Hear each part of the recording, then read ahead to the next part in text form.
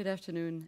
First of all, I would like to thank the organizing committee to give me the opportunity to address the question of the assessment and prevention of osteoporosis in early postmenopausal women.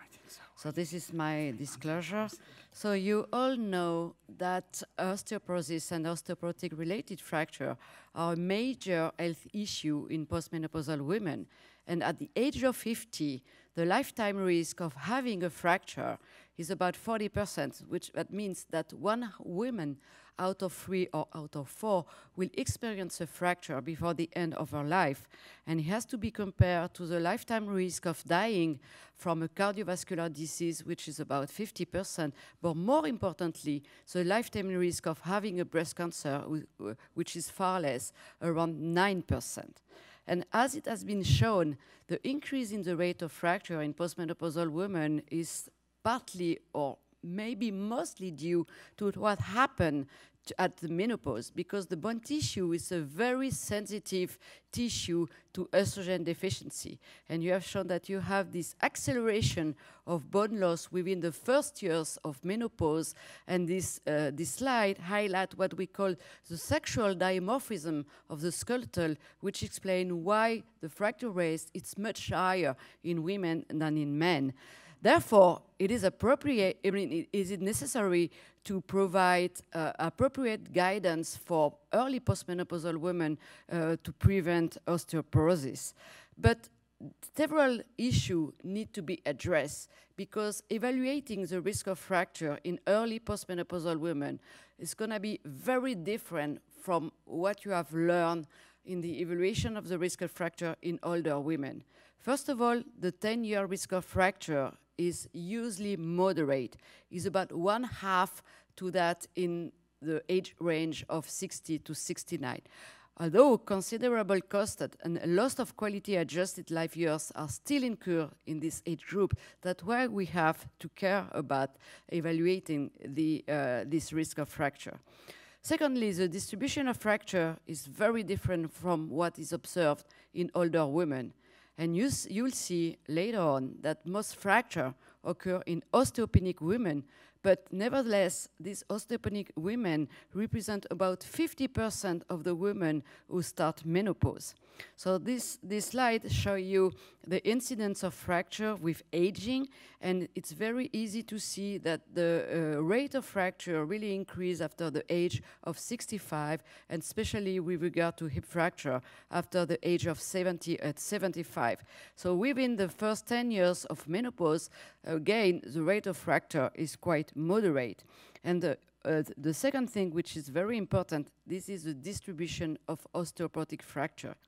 So you can see that within the first 10 years after menopause, the most frequent fracture are wrist fracture or ankle fracture or rib fracture. It's not hip fracture.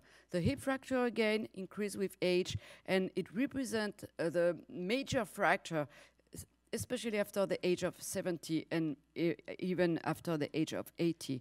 And it has been shown also in this prospective study which has been performed in Finland. So this study is very interesting because they have followed a large group of early postmenopausal women, and you can see that the fracture which were observed within this follow-up period were mainly, again, wrist, ankle, or rib fracture, while the major osteoporotic fracture were less frequent at that age.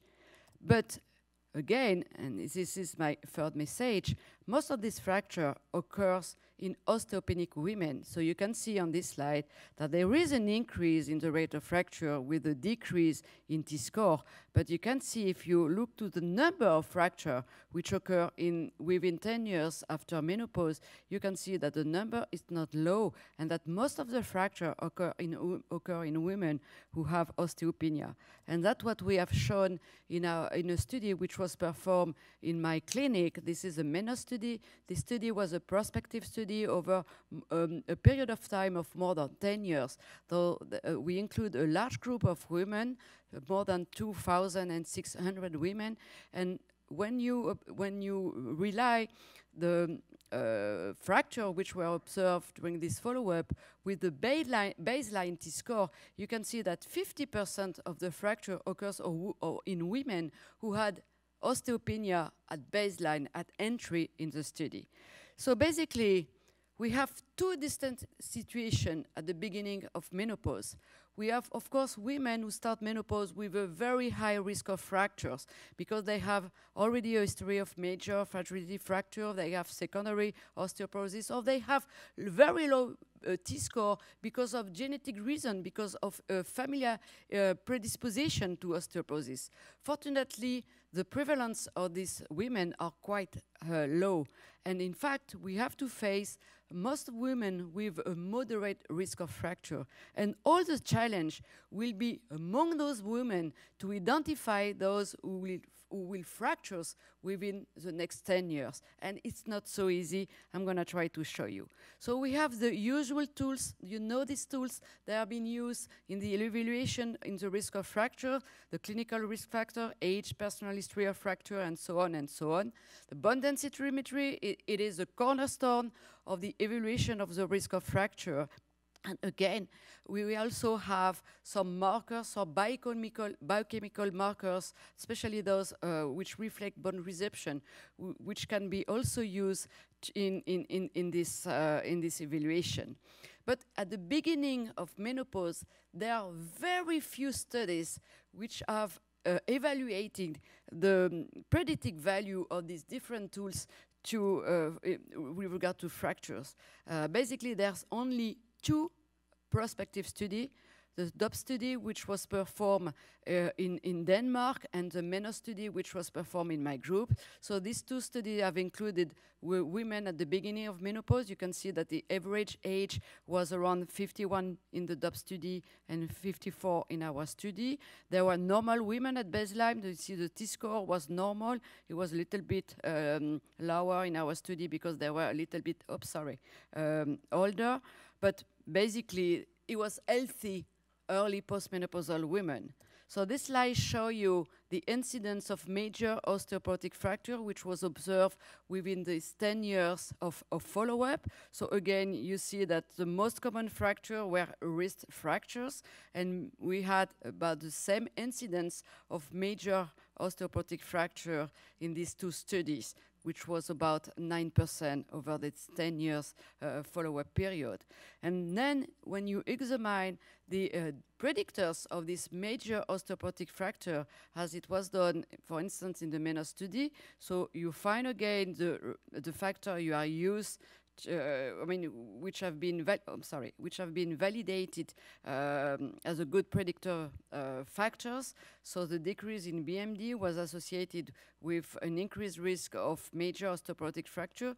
A prior history of fracture was also associated with the risk of subsequent fracture. But more interestingly, the FRAX model, which has been widely used in older women to predict the risk of fracture, has very low value to predict this risk of fracture in early postmenopausal women. And it is shown in this part of the figure.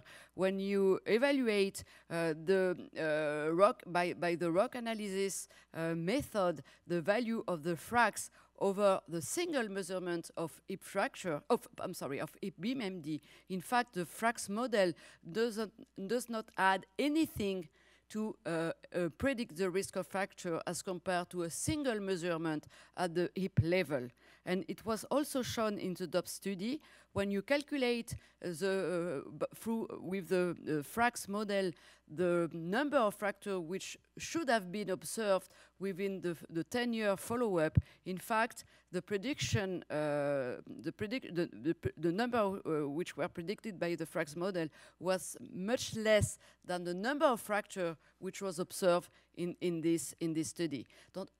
Thus, again, the FRAX model is not of it's not of high value in these early postmenopausal women. And in fact, value of bone mineral density at the beginning of menopause is probably the tool, even though its sensitivity is not perfect, it's far to be perfect, but still it is right now the best tool to evaluate the risk of fracture. And especially the slides show you that the predictive value of BMD is better in younger women, of course, because with aging you have other factors which will influence the risk of fracture, such as falls, for instance.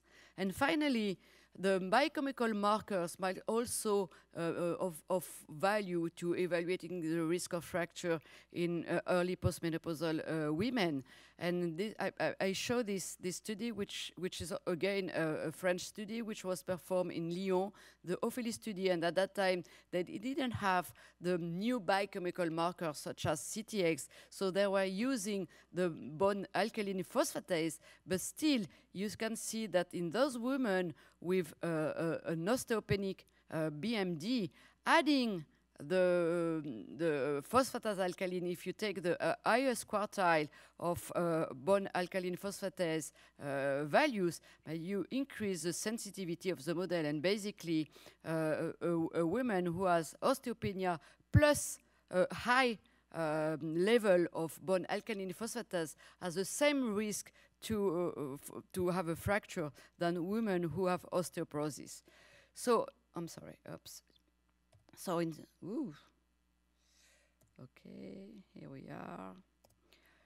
So, in summary, the identification of early postmenopausal at high risk of fracture is not easy. It remains difficult, but from our own experience and from the data of the literature, we can identify 3 major risk factors: a low vertebral T-score, whether it is a threshold, a T-score of -2, it remains to be validated. A history of prior fragility fracture is also very important to identify those women who will fracture within the next 10 years, and also the high bone turnover level, and especially if you have a CTX level or NTX level, which is higher than the premenopausal range. You can use this marker to identify those women who will be at risk of fracture. Then I would like to turn on to the treatment option that you can use in those women at moderate risk at the beginning of menopause. And in fact, the only 2 agents that should be used in early postmenopausal women should be either estrogen or SERMs. I mean, there's the debate, it's completely over. I mean, the estrogen therapy is the most efficient tool to prevent osteoporosis, to prevent postmenopausal bone loss and osteoporotic fracture. It prevents estrogen deficiency-related bone loss. It prevents the damage in the microarchitecture which occur at the beginning of menopause, and especially at the level of the trabecular bone, the bone which is in the wrist or in the vertebrae or in the ribs. It also decreases the risk of fracture, whatever the bone size, whatever the age of the women, and whatever the level of risk of fracture. I want to remind you that estrogen therapy is the only therapy which have proven its efficacy in even low-risk women or moderate risk women. And it has been shown in the WHI study. So you can see that the anti-fracture efficacy of estrogen is not low, because you can prevent around 50 fracture per 10,000 women every year, so it's not low again.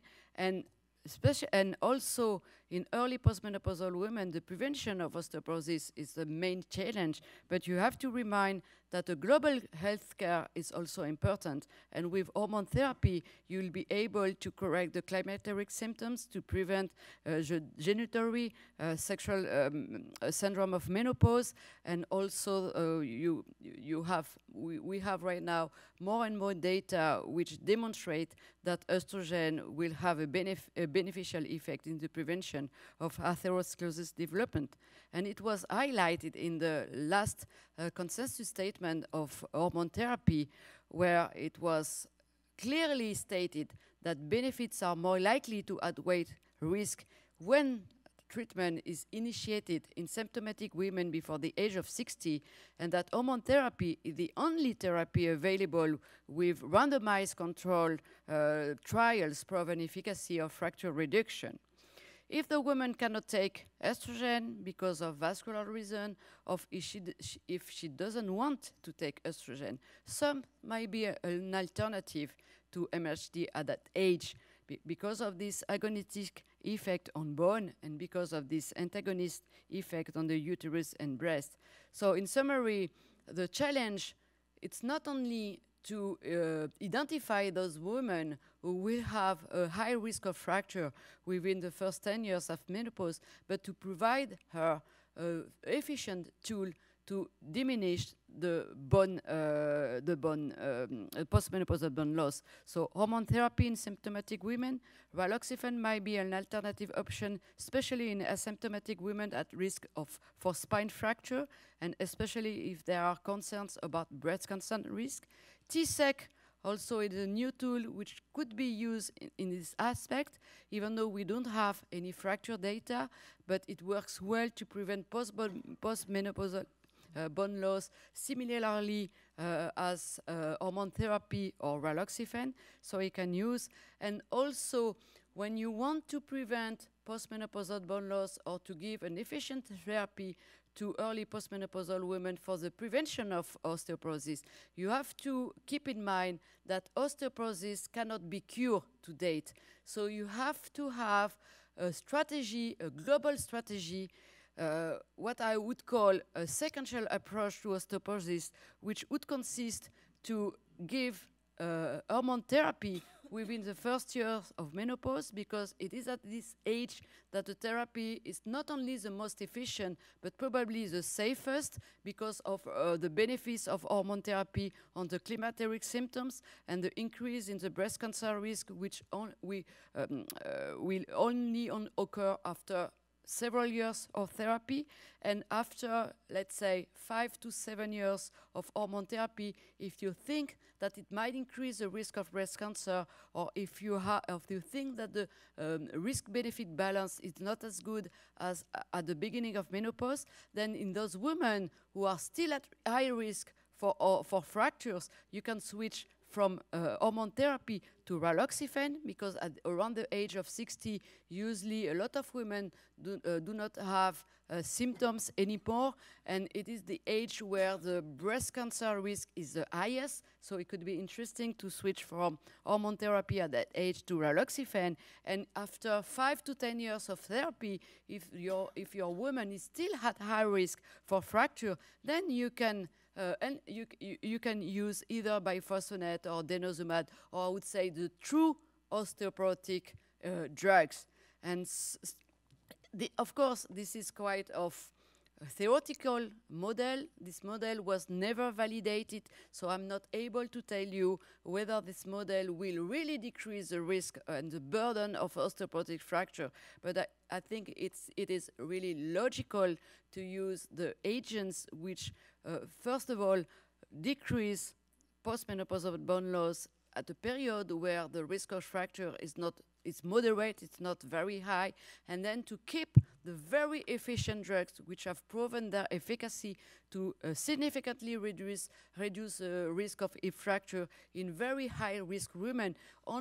Not only because they have a clinical risk factor or low bone mineral density, but because they are older. Don't forget that the age is a major determinant of the risk of fracture. Thank you very much. I just want to extend a word of thank you to the organizing committee for asking me to address you on the non-hormonal treatment of osteoporosis, not only the present, but also the future. I also want to tell you that I've got a tie just like our chairman is wearing in my pocket here, but the people from the Melbourne Congress took it off and gave me a koala instead to wear, so you can just know about the 2020 Congress in Melbourne. Can I just, is this here? So these are my disclosures. Now, I would, any topic or any talk on treatment must first start by stating that you never do any therapy before doing the basics. And that has been adequately highlighted here, the diet and the lifestyle modifications. I'd just like to add one thing there, and that is the fact that also have a look at the protein content of the diet. Bone doesn't only consist of the minerals, it also consists of a matrix of protein. So the next aspect which I'd just like to briefly touch on is who do we treat? Who's the target of treatment? And I think Florence adequately showed you, especially in the younger patient. At the present moment, we have two views on the aspect. The American College of Physicians recently came out with a statement just stating bluntly that you should treat any patient with a T-score of minus 2.5, irrespective of any risk factors. I don't think the rest of the world or America actually agrees with that. I think we all look at a more balanced approach of balancing the factors of all the risk factors, the age, etc., in a model such as FRAX. And the point is just when to treat according to the fracture risk. But it looks like either a risk of a hip fracture of 5% over the next 10 years or 50% of a major fracture would be an indication for treatment. But as it was shown in the previous by the previous speaker, that's not really valid for the younger patient and more for the older patient. Okay, so now we've decided to treat, and we are not going to touch on the hormones or the hormone-related ones. We're going to look at the non-hormonal drugs. So it's always a good time to just reflect on bone remodeling, as that is the basis of everything with osteoporosis. And we start off with the normal bone, which is then followed by activation of the osteoclasts. They dig a hole in the bone, remove the old bone, which is then filled again by the osteoblasts so that you have a new skeletal structure. And the balance between the resorption and the formation is basically what defines bone strength. If it goes towards the resorption, you are at risk of fracture. Now, the drugs that we use today, the non-hormonal drugs, are basically, most of them are anti-resorptive drugs, and we have one anabolic or formative drug available, which we'll discuss, and then on the horizon we have another one which I'll also discuss.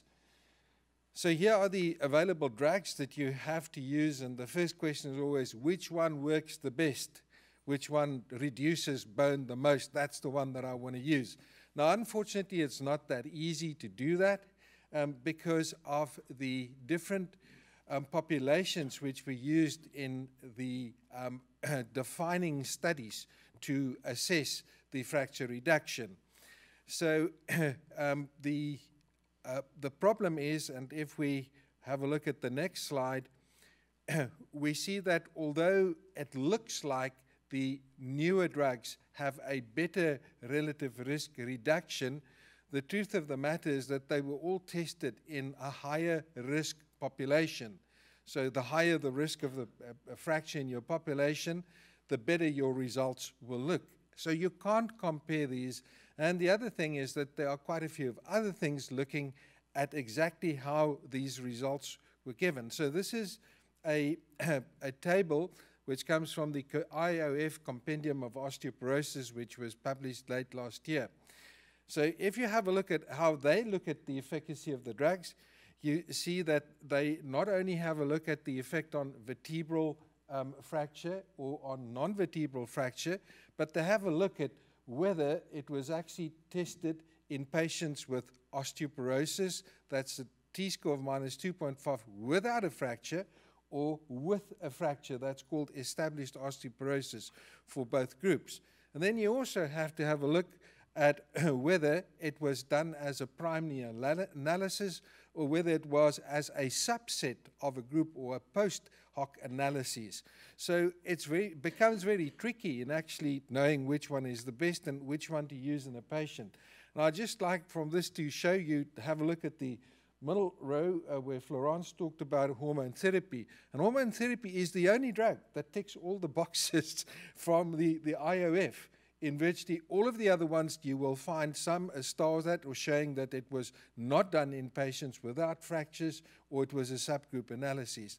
I think the two most obvious ones here is if we have a look at the bisphosphonates and we have a look at the ibandronate, we see that there's a certain lack of primary analysis results on hip fractures, for instance, but I'll address that later when we get to the specific drugs. So the bisphosphonates still form the backbone of the therapy that you'll use.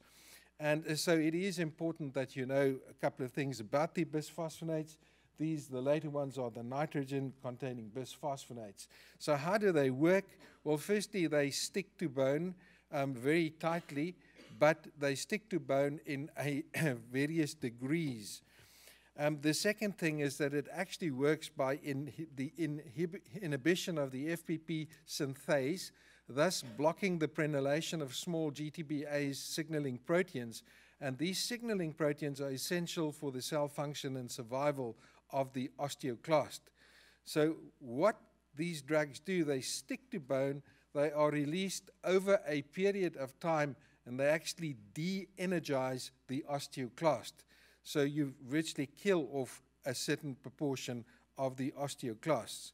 And that's important to keep that in mind when we get to the major unwanted effects, because today the bisphosphonates are virtually defined by the potential or the perceived side effects that they have.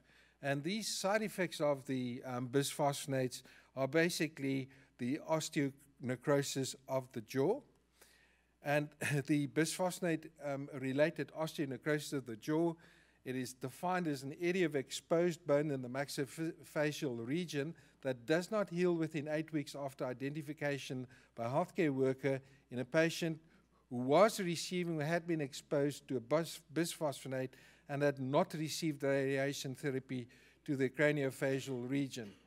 Now, I just want to tell you that I see a lot of osteoporosis patients, and I treat a lot of osteoporosis patients. In the dosages of bisphosphonates that we use in clinical practice, this is such a rare event that if you have one, I would please like to know about it, because it just doesn't happen.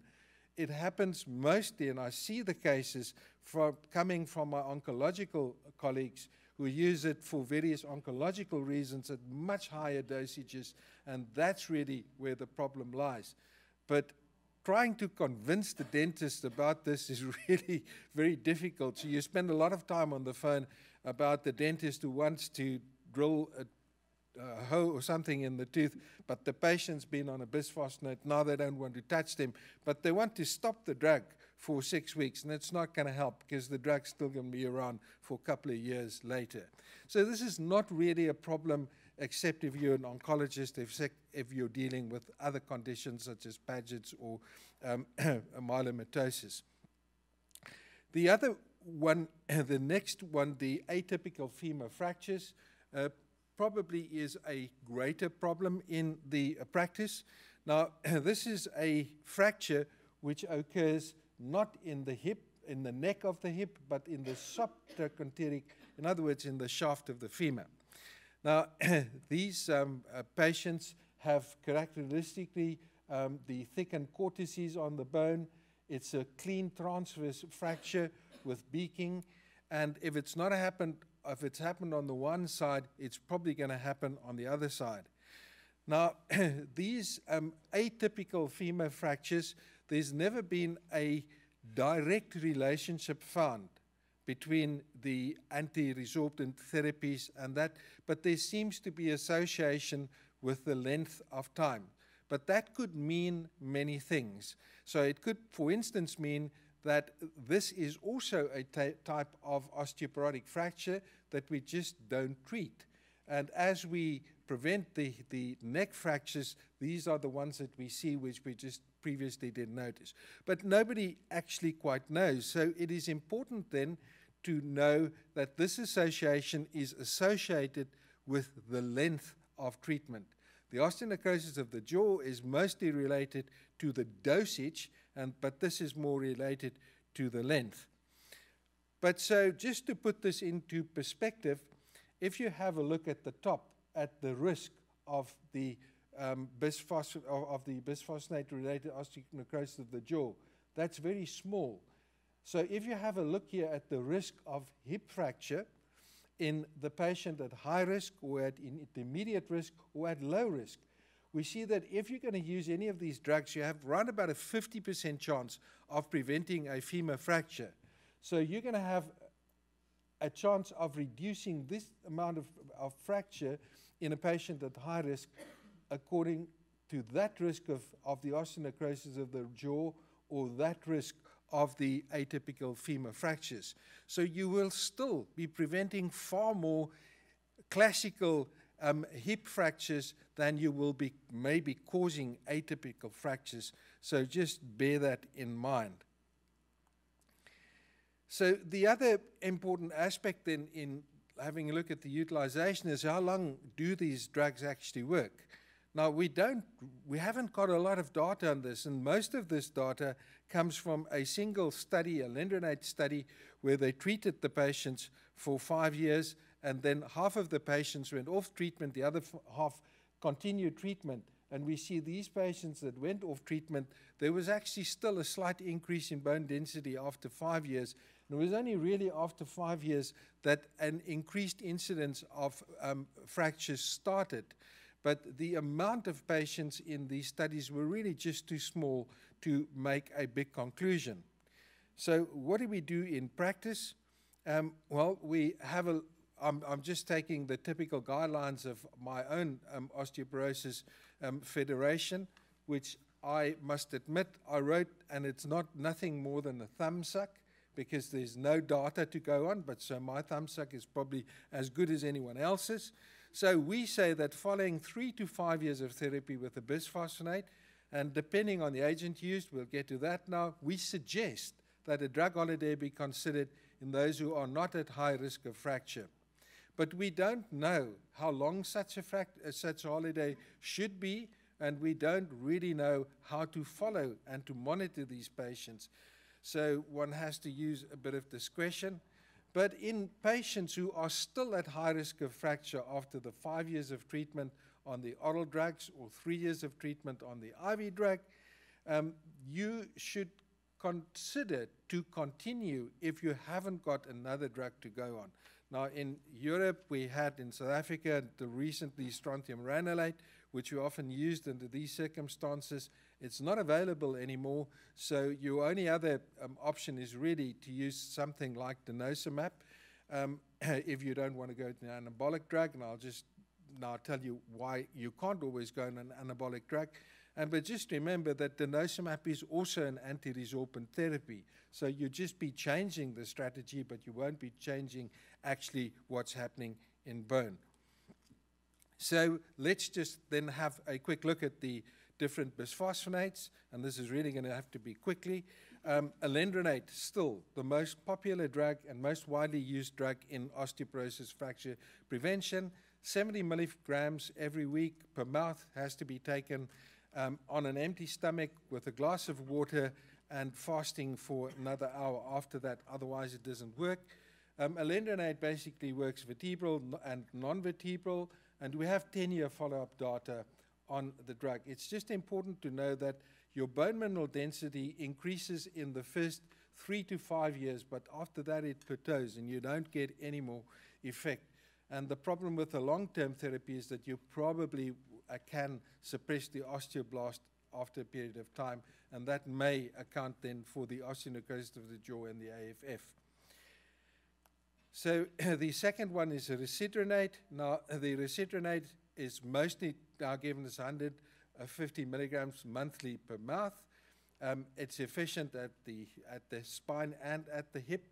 There are very few cases of osteonecrosis of the jaw or AFF reported on residronate, but it may just reflect the fact that it's not used as often or as common as alendronate. But there seems to be, we have 7-year data available of that, and because it's such a strong inhibitor of the FBP synthase, it has a very quick onset of action, but it has a low affinity for bone, which is good, because if you stop it, it's out of the system fairly quickly. So if you want to give a drug holiday on risedronate, it will have to be much shorter than on alendronate.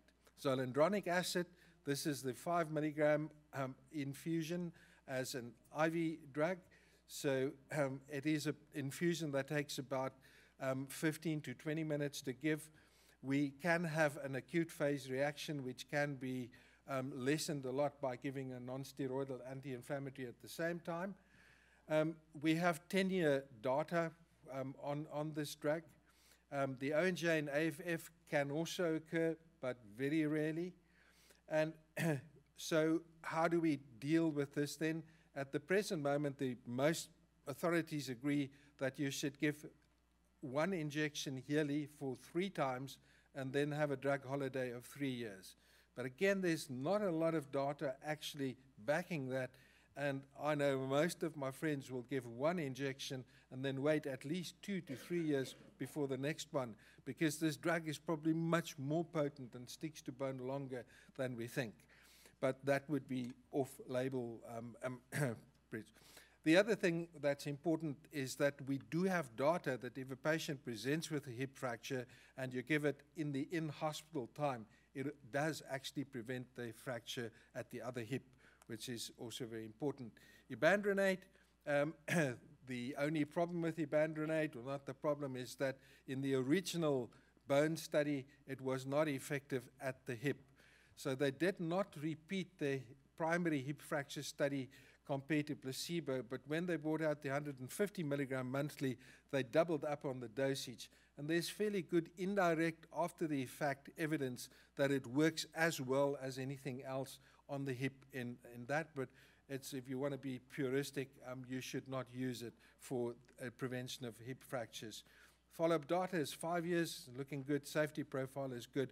So again, if you want to do a drug holiday here, it's got to be shorter than that for alendronate because it doesn't stick to bone as well. So now we move on to denosumab, DMAP, the rank ligand inhibitor.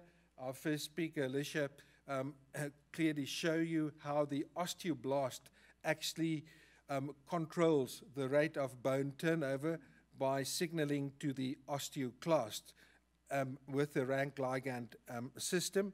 Now, all that's happened here is that the company Amgen was very clever in that they knew if they could have an antibody to the rank ligand, then they could inhibit the activation of the osteoclast. And that's exactly what's been done. It's a simple monoclonal antibody that binds to the rank ligand, and in that way, the osteoclast function and survival is reduced. And this is just to show that they got 10 years data out on that now, and it's still looking very good after 10 years, and there's still incremental increases of bone density after 10 years. So there you can see the summary. The most important thing about DMAP is that it is not secreted by the kidneys. So you can have a patient in kidney failure, which often happens with patients with osteoporosis, then this will be the drug of choice. There are various oncological indications. We now move on to the anabolic drugs, and you can see here that our anabolic drug, the intermittent PTH or teriparatide, does not only increase bone density, but it also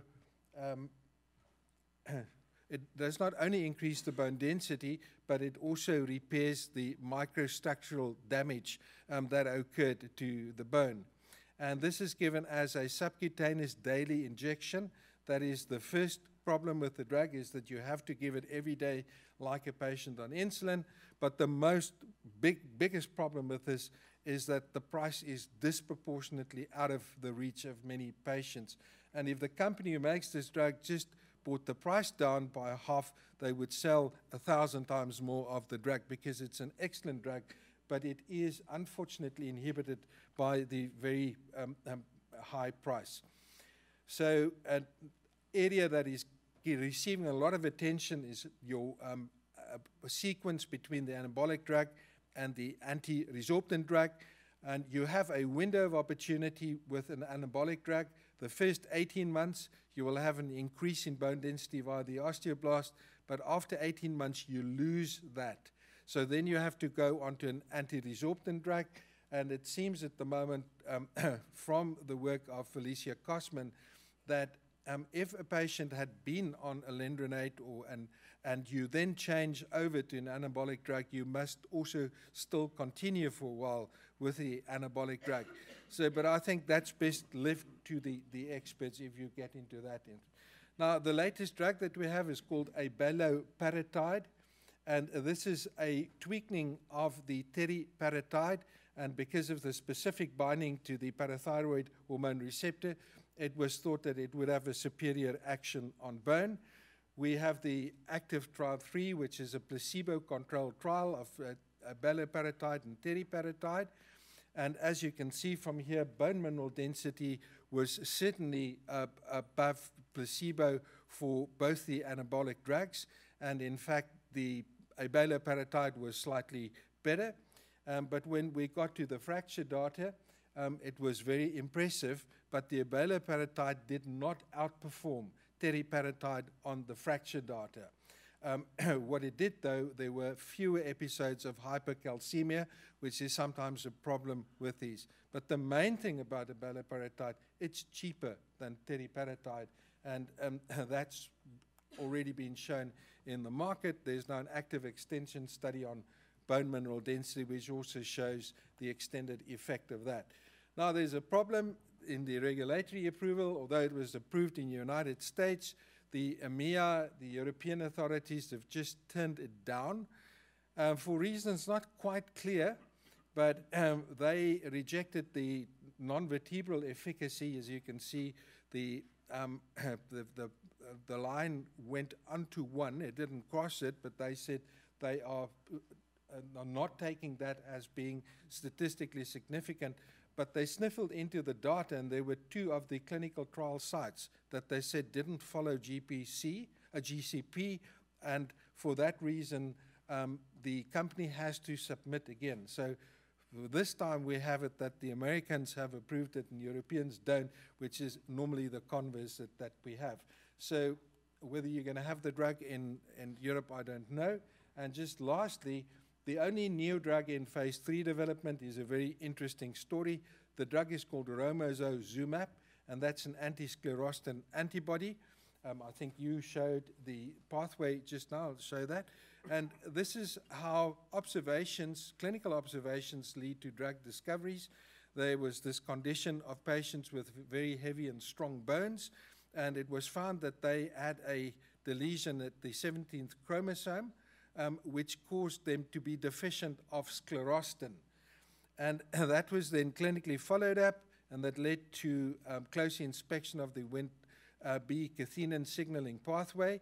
Now, in this pathway, Wnt will connect to the LRP5 and 6, and that will then cause the downstream transcription with stimulation of the osteoblast function. So the Wnt signaling pathway powers the osteoblast in making new bone, in other words, the anabolic action.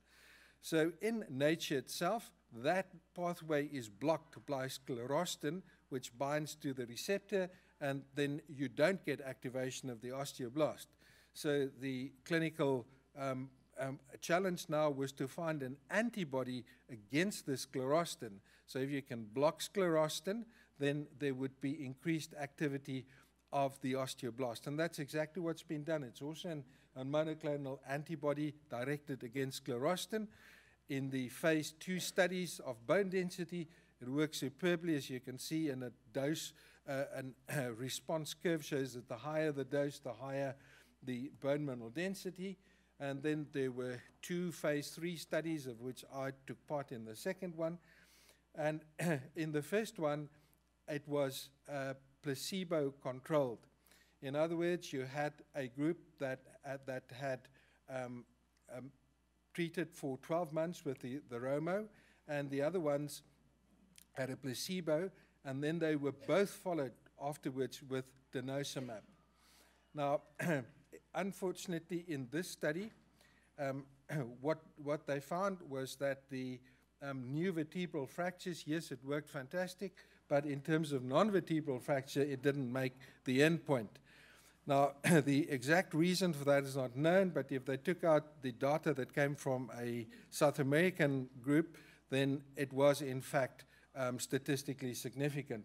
So there was probably a very low incidence of fractures in that particular group. But then the second study, the ARC study, which we were part of it, which compared it to alendronate, showed that it worked very well compared to alendronate. It reduced the new vertebral fractures by 48% compared to alendronate. So it did all the right things. So in this study, all the efficacy endpoints were met.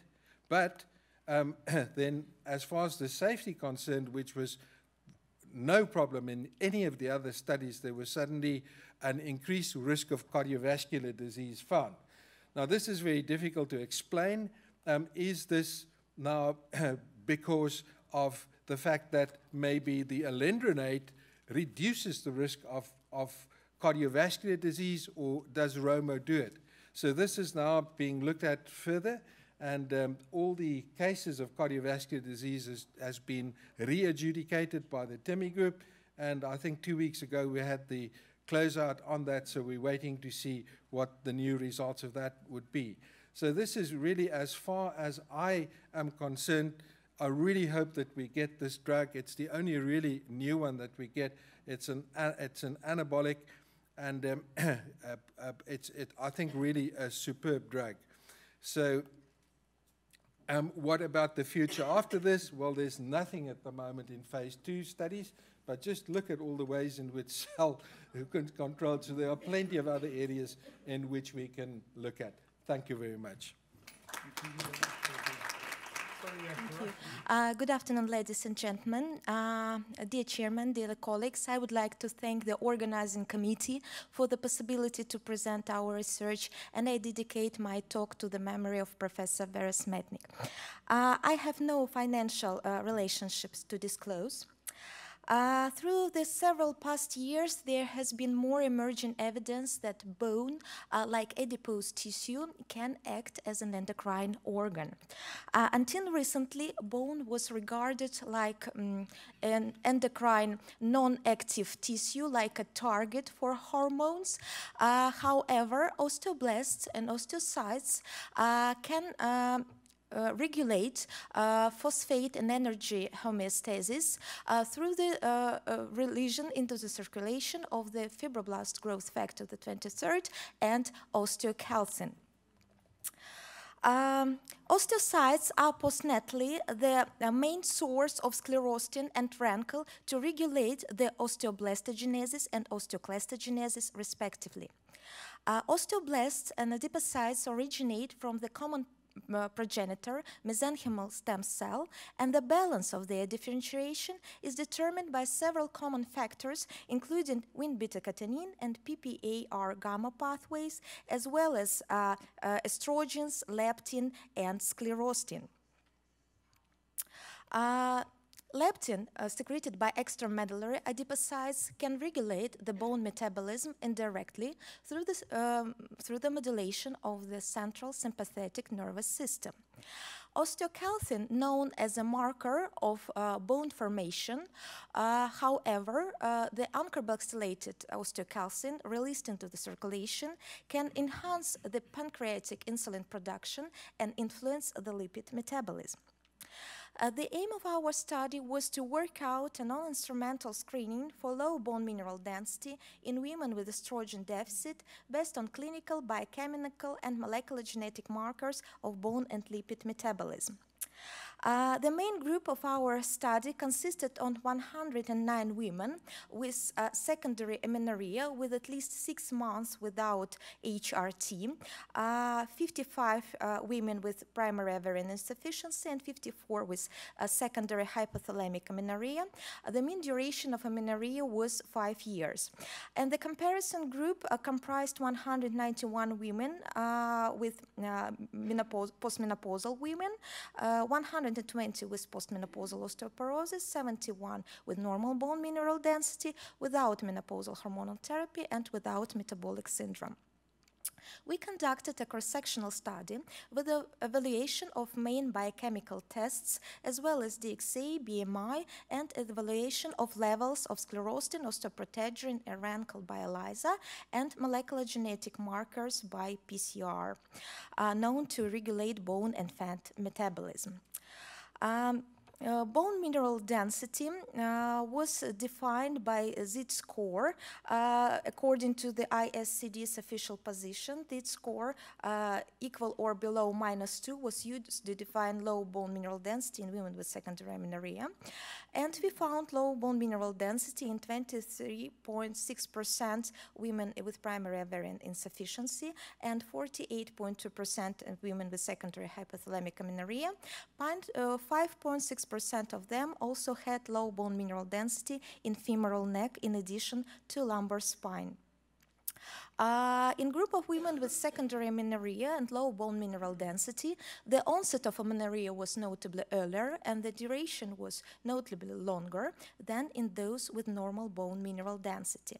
The atherogenic coefficient was significantly higher in women with low bone mineral density. And overall, there was a positive correlation between bone mineral density in lumbar spine and body mass index in women with secondary amenorrhea and in postmenopausal women. Binary logistic regression analysis revealed some factors that are associated with low bone mineral density in women with secondary amenorrhea, such as duration of amenorrhea, body mass index, and the atherogenic coefficient that made up a screening method for low bone mineral density in women with secondary amenorrhea. We patented it, and we think that the women from the high-risk group should undergo a DXA. Also, we found the threshold for osteoprotegerine and rank to osteoprotegerine ratio as a diagnostic marker of low bone mineral density in women with secondary amenorrhea. We found that certain single nucleotide polymorphisms of genes coding leptin receptor, collagen type 1, vitamin D receptor, and sclerostin are main molecular genetic markers for low bone mineral density risk assessment in women with secondary amenorrhea, and SNPs of RANKL, osteoprotegerine, vitamin D, estrogen receptor alpha, and leptin are the main molecular genetic markers for postmenopausal osteoporosis. Also, we found a significant influence of leptin receptor polymorphism on bone mineral density in women, in underweight women with hypothalamic amenorrhea and postmenopausal women with obesity, contrary to normal weight group.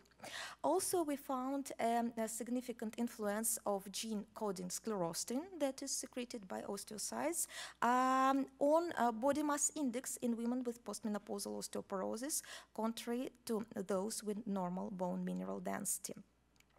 Via the logistic regression analysis, we found that among the genetic markers, the maximum relative impact had the polymorphism of leptin receptor on body mass index in women with amenorrhea and in women in postmenopausal women, as well as the polymorphism of leptin receptor had the maximum relative impact on the bone mineral density in postmenopausal women. We found that these genetic markers with body mass can comprise a screening or even predictive formula for postmenopausal osteoporosis, and we consider that the high-risk group has the indication for DXA and indication for menopausal hormonal therapy as prevention of osteoporosis. I would like to conclude that we found certain associations of bone and fat in women with estrogen deficit of different age with the key role of leptin receptor that led us to new screening and predictive approaches. Thank you for your attention.